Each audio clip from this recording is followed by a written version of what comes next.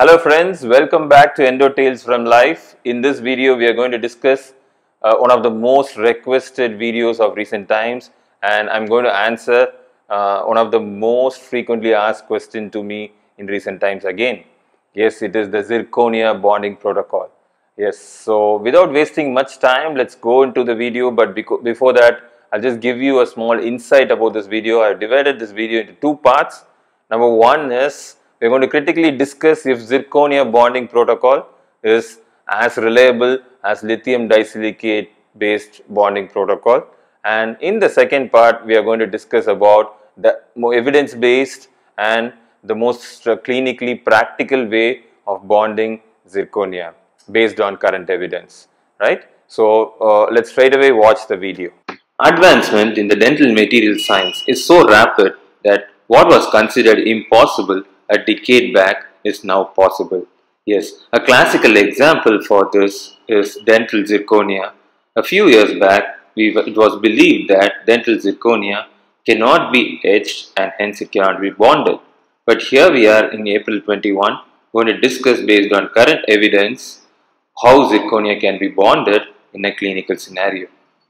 The moment I say this, the next question that comes in our mind is zirconia bonding as reliable as lithium disilicate bonding?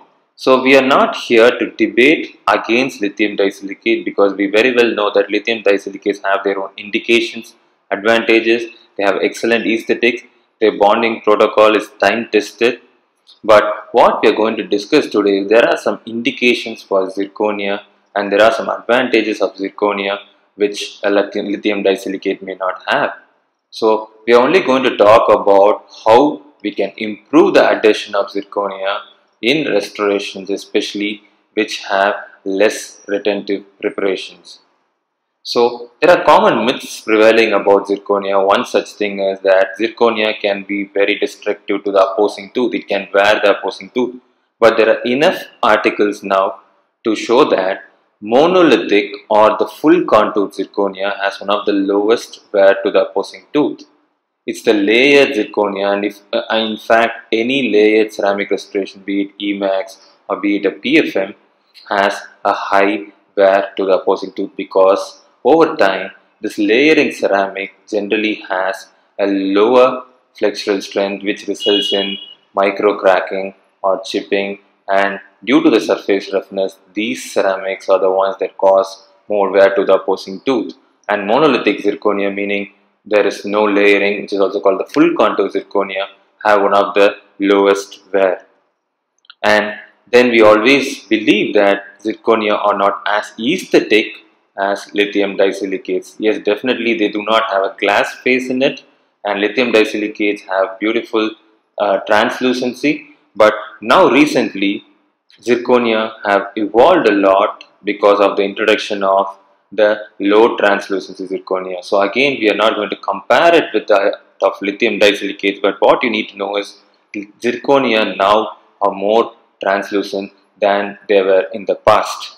So a classical example again, this is my own personal clinical case. You can see here the translucency of the incisal edge. This is a monolithic restoration without layering. And again another clinical situation, this is a lithium disilicate on two maxillary central incisors, and what you see on the right is two zirconia restorations on the maxillary central incisors. And here again what you see on the top is two zirconia restorations on the two maxillary central incisors, and what you see in the bottom is two lithium disilicate restorations. So we can appreciate that zirconia, especially the low translucency zirconia, now have acceptable aesthetics with improvement in translucency as well, and this again is a restoration in the mandibular anterior region. Now the next question is, okay, they are translucent, they don't wear the opposing tooth, but what about the retention in cases especially where there is less retention, like you have a short clinical crown where you have done a crown preparation, or can I do an inlay or onlay or veneers which are completely dependent on bonding, as these preps do not have much of retention. Lithium disilicate based ceramic have a well established protocol which is pretty popular, which involves the etching of the intaglio surface of the restoration with hydrofluoric acid. And what happens is, when you etch, since these are glass ceramics, they are etchable by hydrofluoric acid. They expose the glass matrix by creating microporosities, and the silica surface is also exposed, following which a silane coupling agent is added. These are basically bifunctional monomers which can react to both the inorganic component in the ceramic, which is silica, and can also bond to the organic part, that is the dental composite resin. So the function of the silane coupling agent here is primarily to create a bond between two incompatible surfaces, that is the ceramic and the resin cement. But the problem with zirconia was it cannot be etched. So when we don't have a glass matrix, hydrofluoric acid is ineffective. So the point that we all need to note down here is the bonding protocol of Emax, which is the popular brand name of lithium disilicate ceramic, cannot be applied for zirconia. So the bonding protocol for lithium disilicate is completely different from that of zirconia. If you fail to do this, or if you follow the same protocol that you follow for a lithium disilicate on a zirconia, you will frequently have failure in zirconia bonding, because zirconia do not have a glass matrix. It is just a metal oxide, it's a zirconium oxide. So that is why it was initially recommended to just lute these zirconia based restoration with glass ionomers cements, and they were recommended only in retentive preps like a crown with an adequate height. And whenever you need a preparation which has less retention, lithium disilicates were advocated. But what about zirconia for a bonded restoration? Can it be used or no? So of late there are studies which found that zirconia cannot be etched. They do not have silica. A silane coupling agent may not be helpful, but zirconia have an positive interaction with the phosphates. So that is why the phosphate based functional monomers have become popular. So one classical example of one of the most popular functional phosphate based functional monomer in the adhesives in the resin cement is 10-MDP. Yes, the 10-MDP the phosphate group in the 10-MDP can interact with the zirconia. So this is some good news, and this is what has enabled zirconia bonding. So let us see what are the commercially available primers that have this phosphate based monomer, that is 10-MDP. So Bisco has a product called Z Prime Plus, and there is Clearfill ceramic primer from Curare, and Iocla has Monobond Plus. So you need to note that this is not Monobond S, but this is Monobond Plus, which has both a silane and also a 10-MDP in it. And these two primers, you need to really note it down, because they have both silane and 10-MDP. What is the advantage of having a silane? Anyway, we know that zirconia does not have silica, but there is a significance which we'll be discussing later. And apart from the primers, the resin cements also, if it has a 10-MDP, it is found to be beneficial. So what we recommend here is dual cure or a self-curing, self-adhesive resin cement with MDP. So why we need to have self-adhesive resin cement is so that we can eliminate the step of a separate adhesive application. Why we need to eliminate the adhesive application is, though there are some authors who recommend the application of an adhesive, if you are going to apply an adhesive, you cannot apply a traditional light cure adhesive. So you need to have again a dual cure adhesive for this purpose, because the light transmission through zirconia is not going to be high, and if you're going to cure it before placement, it can form a thick layer which can interfere with the seating of the zirconia restoration. So that is why, to avoid this step, it's preferable to completely avoid the adhesive and go for a self-adhesive dual cure resin cement with 10 MDP. So what are the commercial brand of this 10 MDP containing dual curing resin cement? Yes, the Curare is the company that invented 10 MDP, and later after the patency was over, there are other companies who are also now incorporating 10 MDP. So you can see these products: Clearfill SA luting cement from Curare, and GSM Link Ace also has 10 MDP, which is a self-adhesive resin cement. And what about other companies? So other companies claim that, though they directly don't say that they have a 10 MDP because of the patency, but there are some companies like, for example, RelayX from 3M, which mentions that this also has methacrylate monomers containing phosphoric acid groups, which is basically for zirconia bonding. So according to literature, you cannot say that these cements have 10 MDP, but manufacturers have claimed that they have different names for the MDP monomer that is incorporated into these products.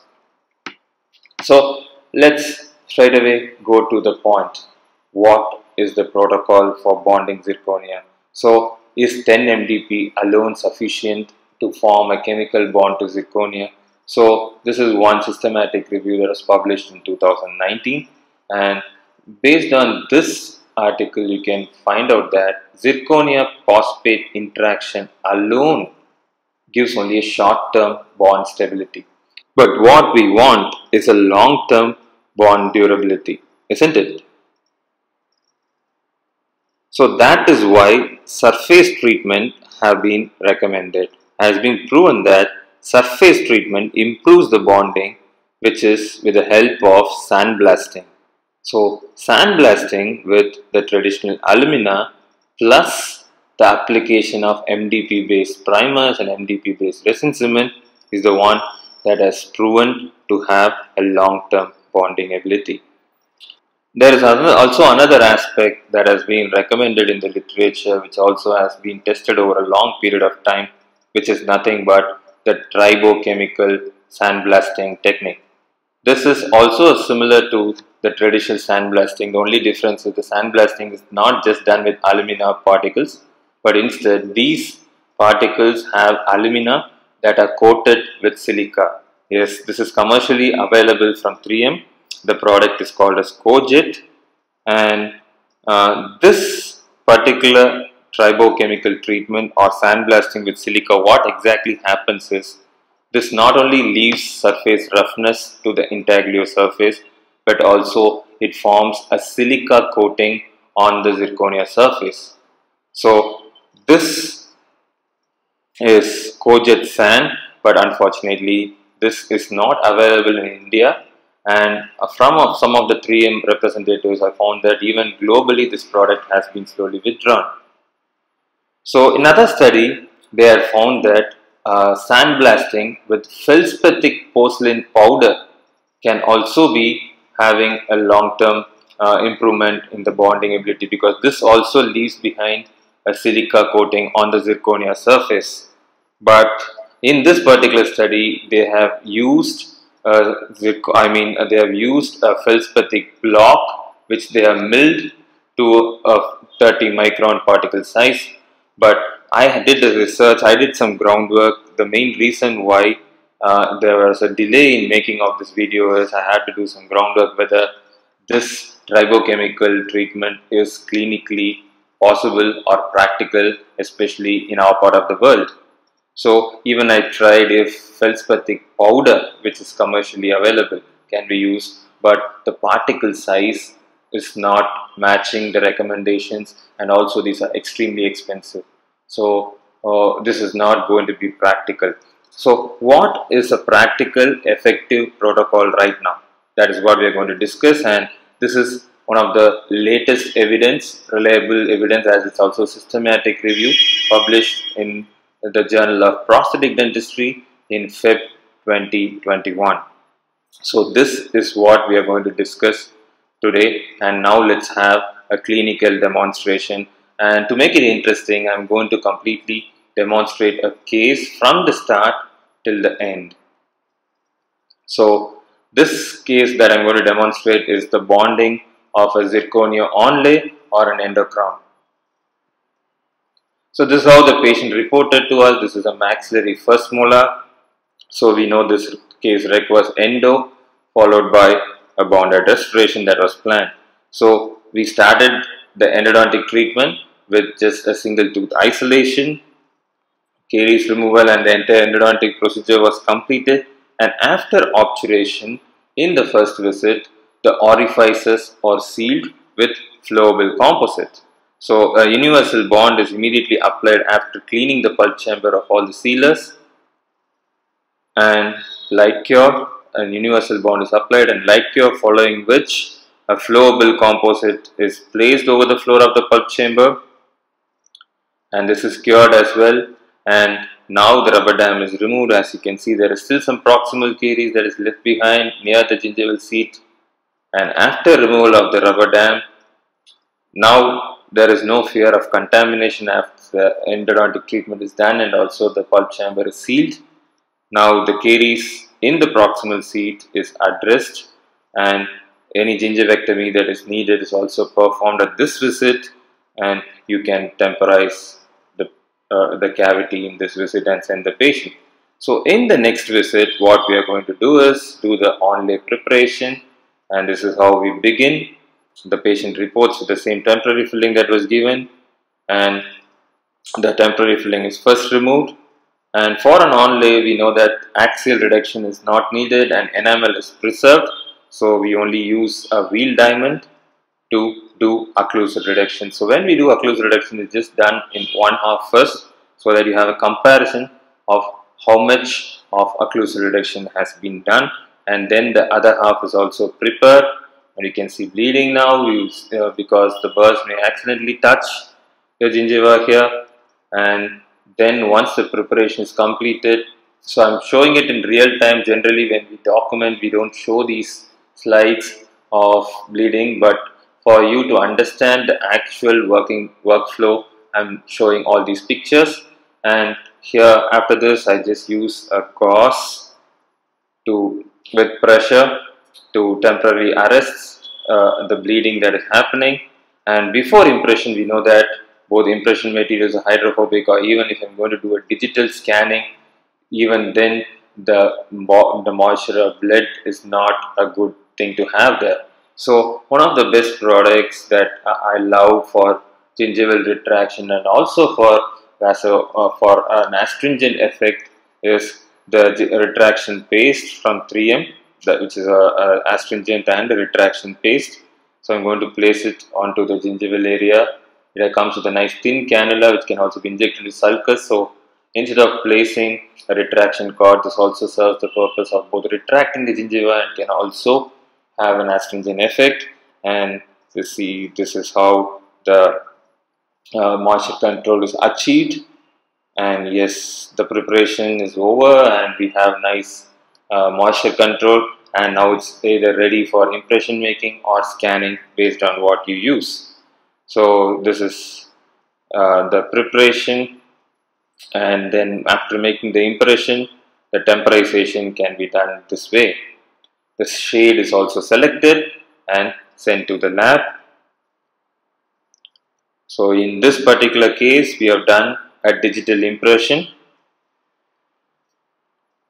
and also the digital designing of the restoration was done, and this is where the zirconia have a slightly better edge to lithium disilicates, because though lithium disilicates can also be manufactured in the CAD/CAM process, zirconia can only be manufactured in CAD/CAM process. And lithium disilicate CAD/CAM, the CAD blocks are expensive, and so not being often used in laboratories, it's expensive, whereas zirconia is always manufactured in a CAD/CAM process. So the workflow is smoother and the reliability on the technician skills is less. You can see this, we have done a digital impression and the impression is sent to the lab, and using an ExoCAD software, the onlay is completely designed, and upon my approval, they are going to just mill it. This is going to be monolithic. There is no layering onto this, and there is only staining that is going to be done later. So this is the final milled zirconia, which is stained. And now we are going to bond this. The patient is called for the bonding, and let us see how we start with the bonding procedure. So what we are supposed to do is remove the temporary restorative material. So here we do not recommend you to use any burrs, because it can change or alter the cavity shape, which can again make the restoration fit loose there. So we only remove the restorative material with ultrasonic, and we can also do a pumice wash so that the biofilm is removed and the surface is more suitable for bonding. So just with the use of an ultrasonic scaler, all the old restorative material is removed completely, and now we have the restoration that has come from the lab, which is going to be tried in the patient's mouth for the fit, high points. It's also checked, and also it's a good practice to take a radiograph to see the internal fit of the restoration. And now once everything is set, we are going to do the bonding procedure. So what we need to know is, after doing a try-in, we have done it in the patient's mouth, there is going to be salivary contamination. So the salivary phosphates also compete with the zirconia surface, and if the salivary phosphates are going to bond to the zirconia, now when I am going to apply a zirconia primer, it cannot bond there. So the contamination has a very high negative effect on zirconia bonding. So what is recommended? How do I now remove the salivary contaminated phosphates? So one of the best method is to sandblast. Also we know that sandblasting is definitely required for creating microporosities on the zirconia surface. So for people who do not have a chair side sandblaster, you should definitely request your lab. You should make sure your lab sandblasts the internal surface of your restoration before they deliver it to you. Or if you have a chair side sandblasting, so sandblasting is not done earlier. Instead, after drying, we do a chair side sandblasting. And this is the chair side sandblasting unit that I have, which is installed in my chair. You can see it just installed there, and 50 microns alumina particles are also used for the sandblasting procedure. So what is the protocol that is recommended for zirconia bonding? Is you need to have the zirconia, you need to have the alumina particles in the size range of 30 to 50 microns, and the pressure is the same that we almost use for our aerators, which is 20 to 30 psi, which can be verified in your dental chairs, and it is done for 20 seconds. You need to make sure the handpiece is held at a 45-degree inclination. At a 10 millimeter distance, you need to make sure your sandblasting handpiece is not stationary. It needs to be in motion, because we don't want to remove a lot of surface, and we do not want to damage the surface of the zirconia as well. That's why you should know if your lab has also already done the sandblasting. If your lab has already done the sandblasting, do not repeat the sandblasting technique here. And if you don't have a sandblaster, then you can ask your lab to sandblast. And after the contamination, after you've done the drying, there are other methods to remove the phosphates. Yes, we have a very good product from IOCLA which is called as IOClean. So this IOClean basically is a highly alkaline solution with a pH of almost 13 to 14. And apart from that, this also has zirconium oxide. So what happens is, this zirconium oxide with an highly alkaline pH is going to remove the phosphates that are sticking to the zirconia surface by absorbing it or by bonding to it. So the zirconia restoration surface is now free. So IOClean is proven with numerous studies that it can remove the phosphates that has been sticking to the internal surface of the zirconia. And what are other materials that can be done? Yes, 5% sodium hypochlorite for 20 seconds is also mentioned in the literature, but definitely sandblasting and IOClean are much better compared to a 5% sodium hypochlorite for removal. And the other commercially available product is Zirclean from Bisco, which is again a highly alkaline solution of a potassium hydroxide. So before we prepare the surface to be conditioned, this is called the putty bed technique, where addition silicone putty, little is mixed, and the restorative material is pressed into this before it sets, so that only the intaglio surface is exposed, so that I will not unnecessarily condition or sandblast the restorative, the highly polished occlusal or the restorative surface of the material. So this is how the putty bed has been prepared.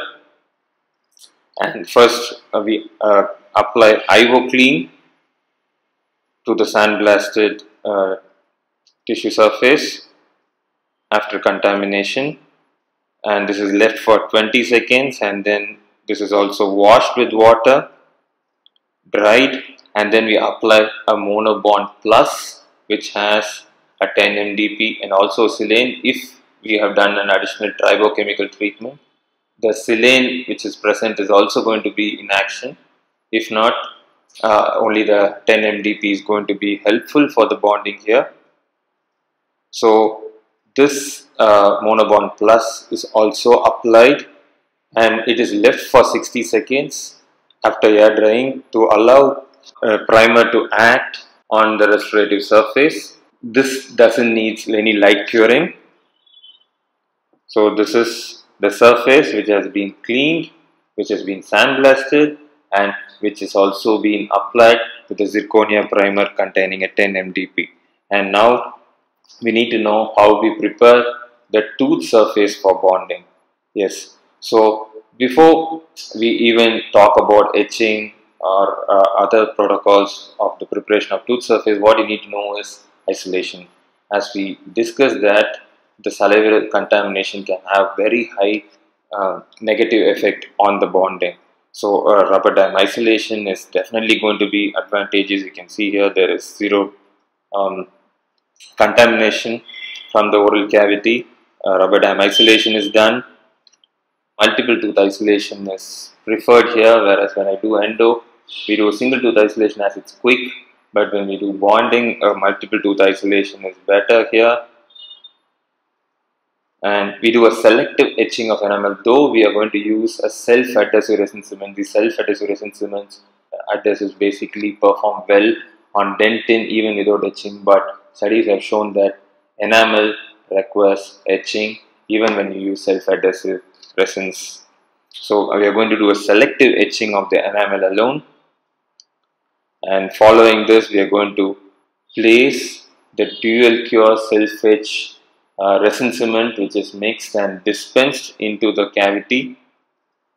And here we need to be quick, and now we place the restoration. We need to seat the restoration properly, and what we do is a tack cure, which is just a 1 second cure, so that we don't allow the resin cement to set completely. It is made in a gel state. At this stage it is very easy to remove all the excess, and in fact it's almost impossible to remove all the excess cement if you allow the resin cement to set completely. So after a 1 second tack cure, we immediately need to do the excess cement removal, the interproximal flossing, and all the excess cement is removed with a low power setting of scalar. But we need to make sure that you have a firm pressure onto the restoration as the complete polymerization is not yet completed. And then yes, you can do the additional light curing, and since it's a dual curing, even if you haven't done complete light curing, once the light curing is done, the self cure mechanism also takes over, and the cement is going to have its primary set. And after all the excess cement has been cleaned up, this is how it's going to look. And then we remove the rubber dam and again make sure there are no excess cements anywhere. So this is how we began. This is the prep, and this is the final restoration. Once again, we need to make sure we take a radiograph to see the fit, and also to make sure there are no excess cements in the interproximal region. So the take home message here is lithium disilicate bonding is time tested, but the same bonding protocol cannot be applied for zirconia. Zirconia has a separate bonding protocol, and the bottom line is zirconia can also be bonded. But are there enough evidences, and are there long-term clinical trials? Yes, there are few studies, very few studies. This is study that has been published in operative dentistry with just a 1 year follow-up for ceramic veneer, that is zirconia veneers. So we know that veneers, the ideal material is lithium disilicate, but zirconia with the same bonding protocol that we have discussed have also been done or used for veneers. And in this study, they have used monolithic zirconia bonded using the same protocol for endocrowns. And you can see that this study has 3 years follow-up, and in the 3 year follow-up, they have done almost 289 restorations, and none of them have failed. And there is another study which is again a restoration which is completely dependent on bonding, which is almost like a Maryland bridge. It's a resin bonded bridge, all ceramic zirconia resin bonded bridge, which is completely dependent on bonding. Again, the same bonding protocol has been employed, and this has a 10-year follow-up, and again a survival rate as high as 98%. So how do I want to conclude here is, we are not going to talk whether lithium disilicate is better or zirconia is better. The bottom line is they each have their own indication, but zirconia definitely can be bonded than what we thought a few years back. But is it going to last as high as lithium disilicate? Yes, still there is some more studies that has to answer this question, but as of now it definitely looks promising. So the take home message that I want you all to carry home is the APC technique. That is, zirconia needs to be air abraded or sandblasted with 30 to 50 microns alumina. And since we do not have tribochemical bonding right now in India, and also the recent literature says sandblasting with alumina has good enough clinical durability, we are sticking to that. And number two is the use of zirconia primer, that is primers that have 10 MDP in it. I have given few examples of commercial products that have this, and also to choose a dual cure self-adhesive resin cement which also preferably has 10 MDP to it. So thank you so much for watching this video, and for more educational content, please follow me on these social media platforms where I share my cases and knowledge.